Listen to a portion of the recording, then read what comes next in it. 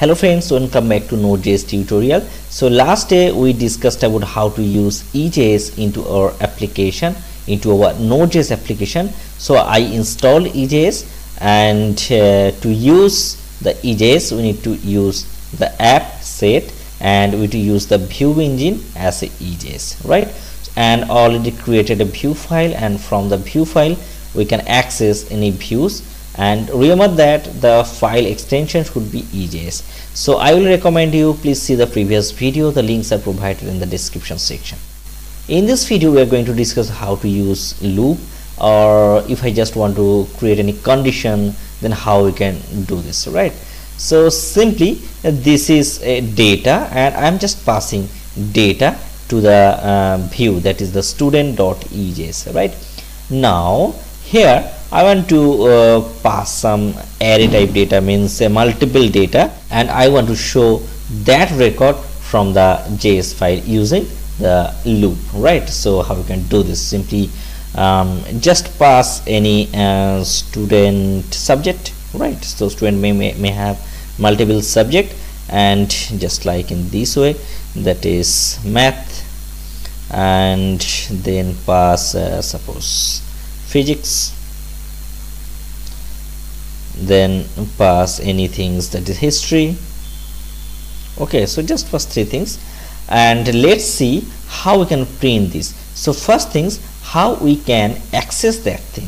So simply if I just going to print in this way, so write subject is, or subject are the student dot subject.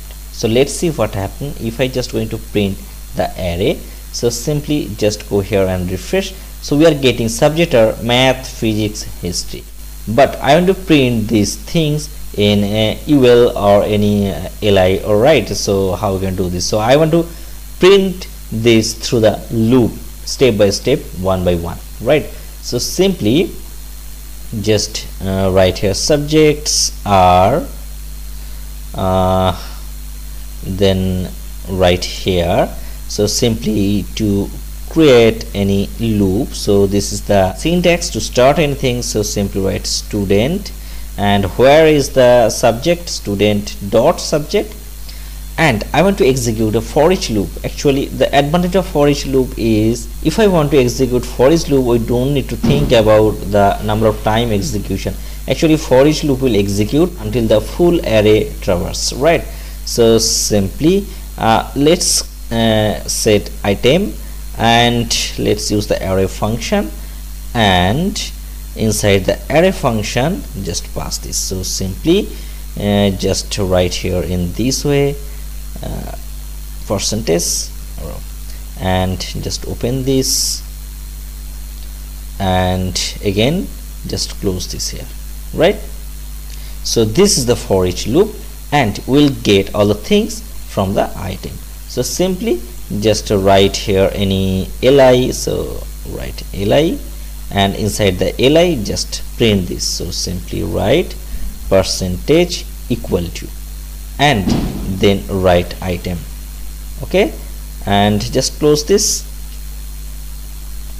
Remember that here when we just want to print something, we are using equal, otherwise it will simply that things, right? So I think it will okay, and just go here and refresh. So we are getting subjects are math, physics, history. So if I want to add something new here, suppose I want to set English, right? And just refresh this, we are getting this.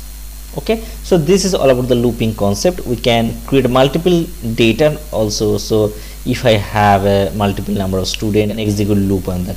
And the next things I need to show you how to use conditional operator, right? So here you can see the age is 30. So I want to create a condition for age, right? So if the age is below 19, then I will print something, otherwise I will print else, right?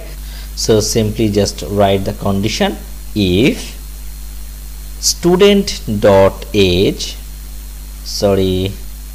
student dot age is less than 19, that time I will share something.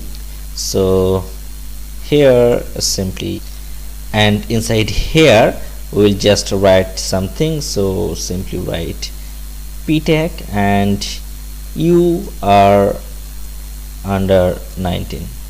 Otherwise we can print also the else part also. Simply write else and here just print these things. Okay, and here write you are grown enough, right? So just format this, you are grown up. Okay, so let's see how it's working. So now the student age is 30, so that means we can see you are grown up. And if I just change the age, that is suppose 15, then let's see you are under 19. That means condition also successfully working. So in this video what we learned, actually we learned how to pass data into the view and how to execute the loop and how to create a condition, right, or how to build a logic, right? So hope you will like this video, and still if you have any queries about this video, please comment in a below comment section. So next we are going to discuss more interesting thing, like we'll create a simple menu, or we'll create a header, footer and the body section, and we will render all those things, right? So just like a simple application. So please see the upcoming video, and please like and subscribe this channel for upcoming video. Thanks for watching this video. Have a good day.